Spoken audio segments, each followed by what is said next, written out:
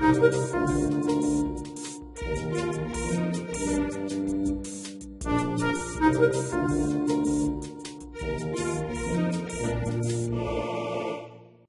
next plugin we're going to take a look at is the CSV plugin, CSV standing for comma separated value. This was originally inspired when I saw the tests plugin that's a standard part of the Explorer. A table gets produced showing configuration problems or potential issues, but there's no way of exporting that to an external medium such as a spreadsheet. So I wrote the CSV plugin to handle that. It hooks into the Explorer, exports the table as a CSV format. It can then be imported into any spreadsheet easily, or indeed into text editors and anything else that knows how to handle that format.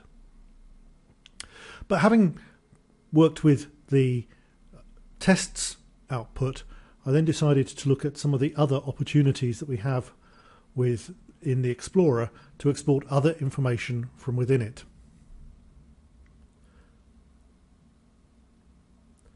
Here we're looking at a list of some of the queues in the Explorer, and what we can see is a set of queues and all of the attributes.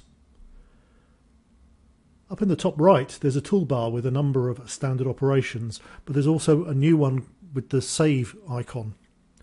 Again, we can export that table exactly as it stands to a CSV file and work with it, and most of the other tables within the Explorer are also exportable.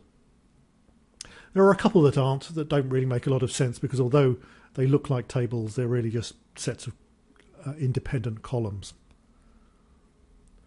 It's not only queue manager attributes, we can also export things from the JNDI repository and a lot of the other tables that you see in the Explorer. The latest enhancement in version 7.103 allows us to export things from other tables which are produced in pop-up windows. Now here there's no toolbar to hook into, but by right-clicking on contents of the table, you see a new option to save the table as a CSV, and again that is exported. When we look at the tables, the text file that have been produced, we can see the contents of it,